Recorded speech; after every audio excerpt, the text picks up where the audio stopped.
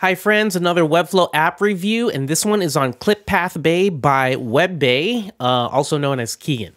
All right, so as you can see here, ClipPath Bay lets you add the CSS of ClipPath into any image or element inside of Webflow. So Webflow doesn't have this natively, but this makes it happen. So imagine that this is your image. You can just make it a different shape however you need to, rather than going into Figma and then doing the masking in there and then exporting out as a PNG or SVG and then placing it back into Webflow. No, you're using CSS, which is more performant than straight up images for different shapes all the time.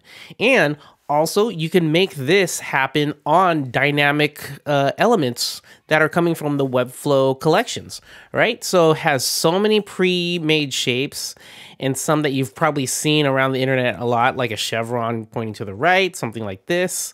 You can do close, and you can play around with the points. And as you can see, the ClipPath code is updating in real time, so you can do whatever you want, right?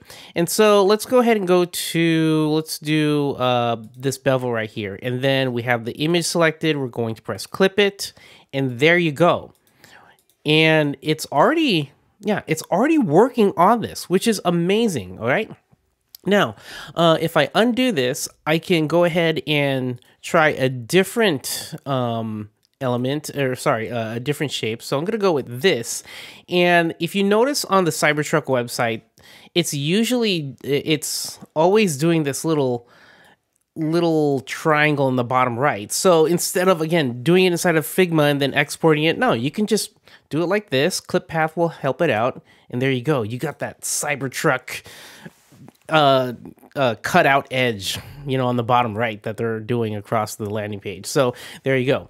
Another thing that I've learned on this is you can actually make this work on background video. So if I go here, you have this background video. I'm going to press play. It's the Cybertruck.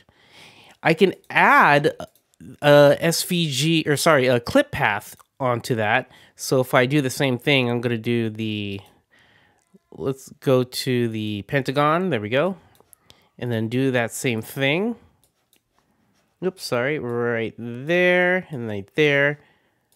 Something like that. Clip it. And now it's working on the background video as well. Really, really cool. And one thing I've also learned is for things like Unsplash. So this is something that maybe, Keegan, if you're watching, this is something you might want to look at, because Unsplash is actually a custom element. You cannot apply this to a custom element. So let's just do let me pull in a custom SVG and do a wave. So something like this, and clip it, and nothing happens. An SVG gets added, and I think that's what ClipPath Bay does. But nothing happens to this. So it works on images, background videos, but it will not work on Unsplash because it is a custom element. But yeah, it's completely free. Thank you to Keegan. And I think this is going to be a very, very useful tool that I will be using for a lot of my client projects. If you're going to use it, let me know in the comments below. Don't forget to subscribe and vote for this app over at wfapps.com. And I'll see you in the next review. See ya.